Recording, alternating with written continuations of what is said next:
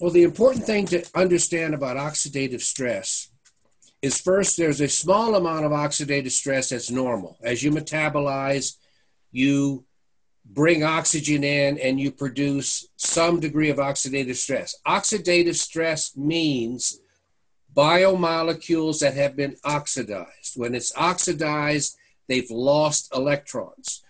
When you take oxidized biomolecules and you can restore the electrons to them, you take them from an inactive state back to an active state.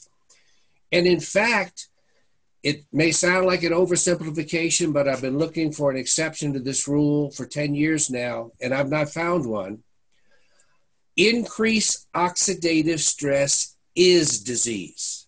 It doesn't cause disease, it is the disease.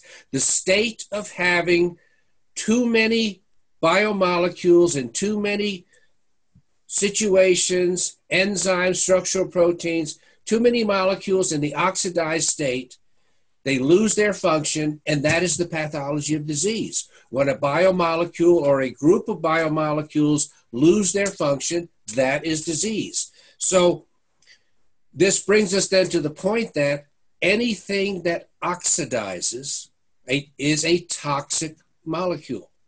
Toxicity is pro-oxidant.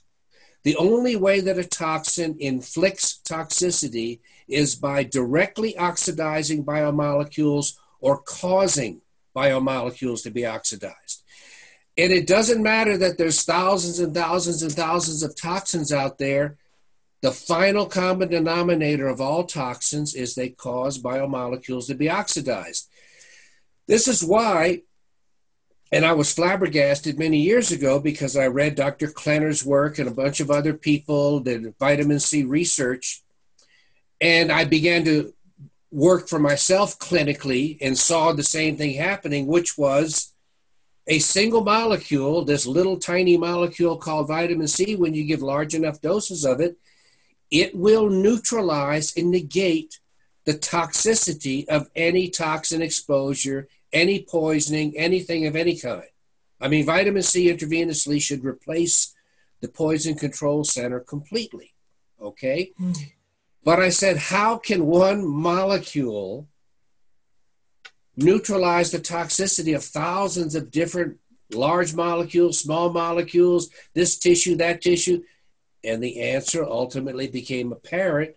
It's because the toxicity of a toxin is its ability to oxidize, nothing more.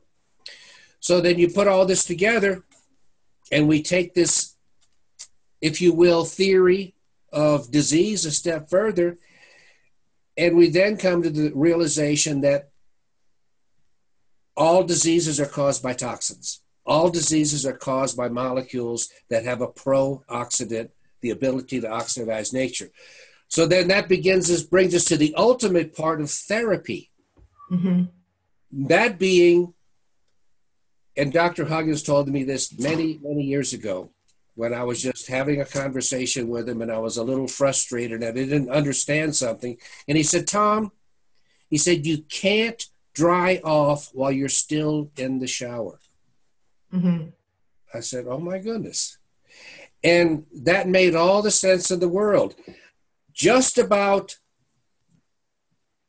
all effective medical protocols involve trying to repair damage, okay? How much antioxidants can you get to the oxidized biomolecules? And sometimes you can get a very dramatic and positive response. But it makes no sense to do that and not try to find out what are your daily sources of new toxins coming in. You want to not only repair damage, you want to prevent damage from occurring in the first place.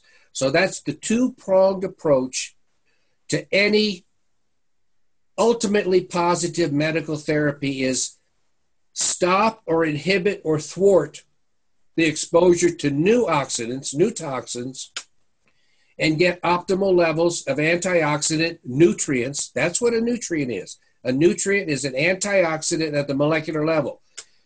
Get as much good nutrition and antioxidant to repair the old damage and bring those inactive biomolecules back into play. Unfortunately, modern medicine, as we know it, does neither.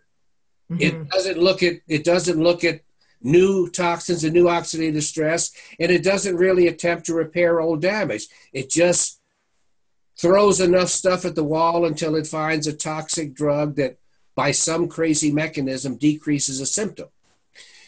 On the other hand, alternative or complementary medicine, most of it only does one part of that, which is let's try to repair the damage while still not recognizing the role of infections and new toxins that need to be addressed as well.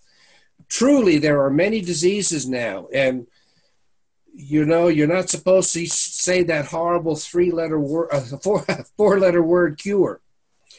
But if you catch what normally should not be a curable disease, but you catch it early in its stage, and you get rid of the new toxins, and you repair the old damage, you can see by all external appearance a complete resolution or cure of these diseases. So many cancers that seem to respond extremely positive to a protocol, what happens down the road? They come back, or a new cancer develops. That's because you didn't turn off the shower. Okay? You got to turn off the shower, stop the new toxins, and then if you can repair the old damage, the body has an enormous ability to heal. But these toxins go straight to the coronary arteries by the venous system, and they go straight to the breast tissue by the lymphatic system.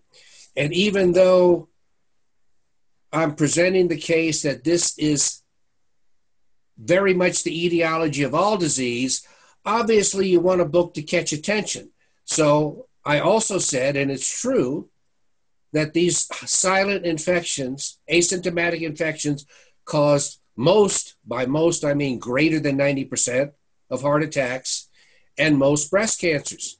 Well, if you eliminate heart disease and breast cancer, you've saved 65 to 70% of the world right there until they finally get diseased and die from something else.